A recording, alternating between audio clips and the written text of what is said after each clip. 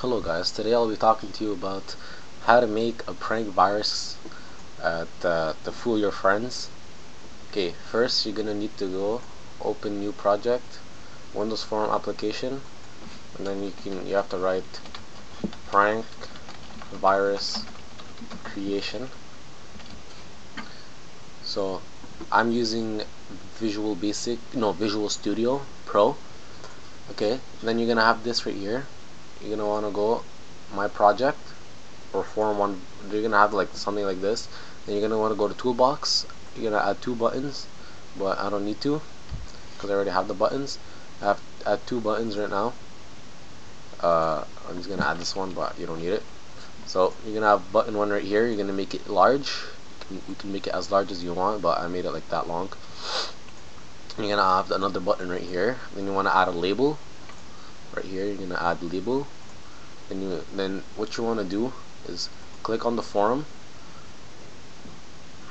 This box right here, and then you're gonna write in the text. You're gonna write close this. Then form border style. You're gonna make it fixed single. You can change it to whatever you want, but it's actually better to keep it fixed single.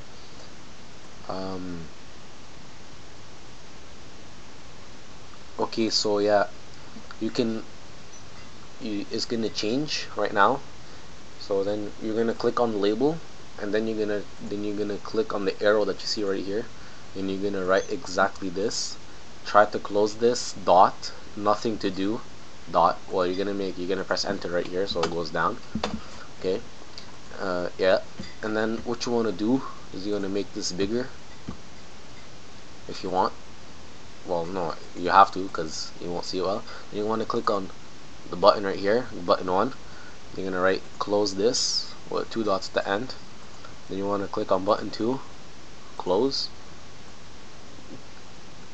And then you can use visual style back color. You can make it true. It was on false, but let's keep it on true. Yeah, that's practically it. And then you can change whatever you want, but it's not useful. And then what you want to do is you're gonna 1 second guys, you're gonna double click on button 1, which is this one right here. So this is gonna come up. You're gonna have button 1 _ click. All this is gonna be in the description bar. I'm gonna give you a few seconds to look at this. Alright, you can just pause the video and look at it again. Okay, then what you want to do is you're gonna double click the form, this thing right here. You're gonna like double click it, like this box. You're gonna double click it, and then it's gonna get you up to like private sub form1 _ click. Hopefully you have that. Then you're gonna write this code right here. Oh, my bad guys, my bad. Remember, anytime you do a mistake, you can do undo, or you can do like redo. Okay, so what you want to do after 2 is you're gonna go back on your form1.vb design. Then you're gonna double click again on the form1, and you're gonna come here. You're gonna be here. Then you're gonna go. You is gonna be on click. It's gonna be right here. But you want to put it on, and you want to put it on form closing. So this means it's impossible for people to close it. And then you want to copy all this. This is like the if statements. Yeah, it's right here.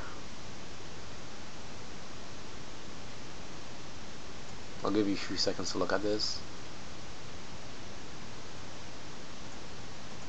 Okay, then what you want to do is you're gonna go back here. You're gonna double click on close button 2 on this button right here.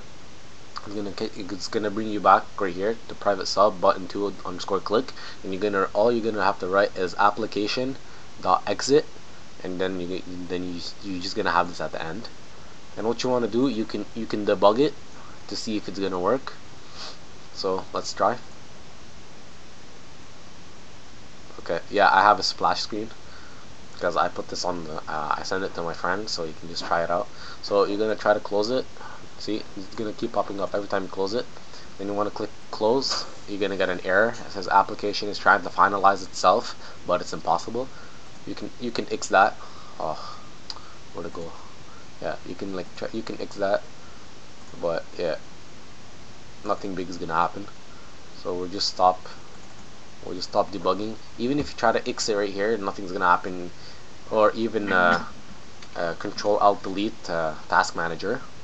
If you want to add a splash screen, you can just go on my other video and you can just watch it. Thank you for watching. I hope you learned how to make a prank virus creation. Remember, everything I said is going to be in the description.